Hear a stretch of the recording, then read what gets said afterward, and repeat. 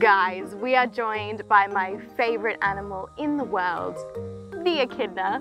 Meet Dame.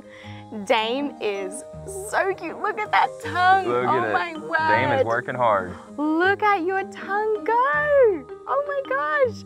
Okay, so clearly I need to get on with more information about echidnas, but I just find them so fascinating. These guys are my favorite animals for a reason. They are extremely quirky. Echidnas are just fascinating. It's like someone took a little pillow, made it a pincushion, popped a long nose on, little holes They for have ears, backwards feet. Backwards feet. What is happening? Whoever thought up the echidna was having a funny day that day. But echidnas are so unique. They're unlike any other animal in the world. They're actually a member of the monotreme family, which means that they're an egg-laying mammal. But they also have a pouch as well. So they have an egg that hatches out in their pouch, and then when they're born, they're a little pink jelly bean without spines called a puggle. Oh my god. Which is probably just about the cutest name for a baby animal on the planet. Yes, it's like puddle with double G. It's adorable. Come on, so cute. Now what's interesting is these spines act as a predator deterrent. Nothing wants to eat a pincushion, but they're actually made of keratin. So those spines are made out of the same material that makes up fingernails and hair. It's just really dense and really spiky, and nothing really wants to eat them because of those spines. But look at that tongue. So you can see that tongue, they feed primarily on ants, termites, invertebrates. So what they do is they can sense out where in a log like this where there could be ants or termites, and they're surprisingly strong. They can break apart logs, dead timber, and get to those delicious bugs with that long tongue.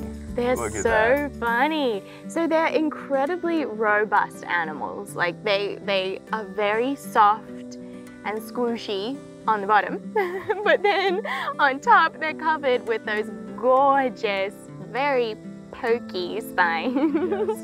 And it's interesting because a lot of people think that they kind of like shed those spines. They don't. They when a predator comes along just like that, do you see how he pops up his little spines like that?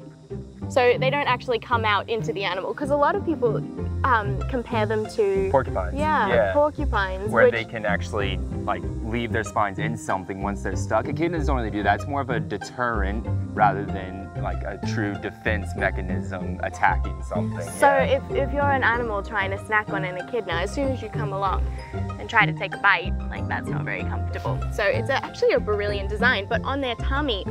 You're not an echidna. On their tummy, they're nice and soft. Oh my gosh.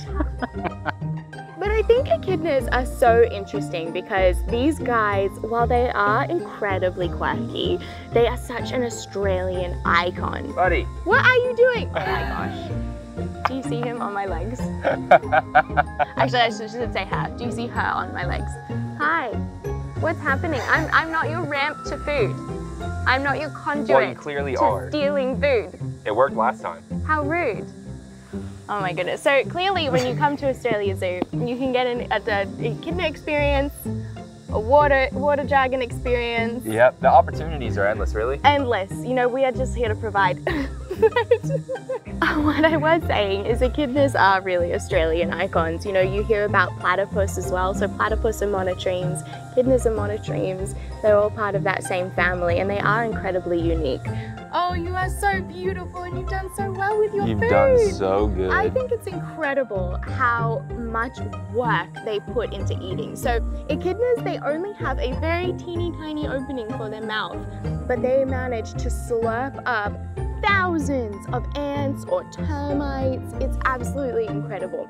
So when you watch them work, when they're at an anthill or something, often because the little ants can be quite pinchy, they'll close their eyes and it almost looks like they're going into a food coma.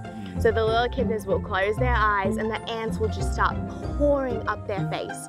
But they'll keep eating and their tongue just slurps ants. Like their whole tongue will turn just black with ants. And then they'll slurp and slurp and slurp. The ants are going everywhere. I would just get so irritated being bitten by that many ants. Oh, totally. But they are just in complete heaven. Sweetheart, are you gonna take more food? You gotta be a good roommate. So naughty. Look at this. Oh my gosh, you're so naughty. You gotta be gentle with the echidnas. Sorry, Dave. Oh my gosh, how rude. But as Dame has almost finished this delicious smorgasbord of insect paste. Insect paste. That's a nice description, isn't it? You should be a food critic. Thank you. Thank you. That should be your next I job. wrote the menus at Warrior Restaurant, You did. clearly. Don't worry, if you come to eat with us, you're safe. But thank you so much for joining us today, for getting to meet beautiful Dame. Our echidnas are so incredibly special, and they hold just such a special place in my heart. I mean, we've had echidnas here at Australia Zoo for so many years, and just growing up, getting to experience these quirky animals has always felt like such a blessing. A huge shout out to our amazing team of keepers who work tirelessly to take care of our beautiful animals and make sure they have happy, healthy lives. It is such an honor to be able to share our animals with people from around the world so that you can experience just how beautiful and unique they really are. Our goal is to get these animals into your heart so you have a greater love and appreciation for the natural world. So it means a lot to us to be able to share our echidna and all of our animals at Australia Zoo. So thank you for taking this time to get to know little Dame and our cheeky water dragon, who's going to come back for thirds. Look out. So naughty. Are you a little bit naughty? So naughty. But sending lots of love from Australia Zoo. I hope you have a beautiful day no matter where you are in the world. And we're going to go try to fend off a water dragon. Yes. From taking more food. Yep. Bye, guys. Parenting. Parenting. Read about it. Read about it.